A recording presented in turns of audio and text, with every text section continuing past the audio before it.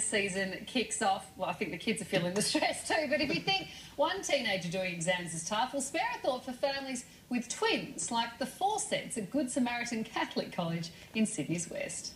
Just like 220,000 other Year 12 students around the country, 17-year-old Hannah Brocklehurst is in the midst of her final exams. Sometimes we work together to quiz each other and to practice, but yeah, so we're good study buddies. Hannah has a lot in common with her study partner Gemma.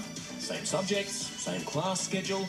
They even share a birthday. Having twins is definitely double trouble. I know they want to do the best that they possibly can, but I know that they stress for each other. For staff and students at Good Samaritan, the Brocklehurst twins aren't a novelty. They're not even the only twins in Year 12. The full roll call includes Hannah and Gemma, Max and Diego, Peter and Paul, and Michael and Mark. They work really closely together, they study together, they check off what one another are doing. They can be quite competitive with one another as well. I'd say in some subjects we're more competitive than others. If he doesn't have some notes here, I'll lend them, but that's about it. I tend to try and give him the bad notes. I want to try and beat him in that. I thought you said you weren't competitive. I said not that you know of. Oh.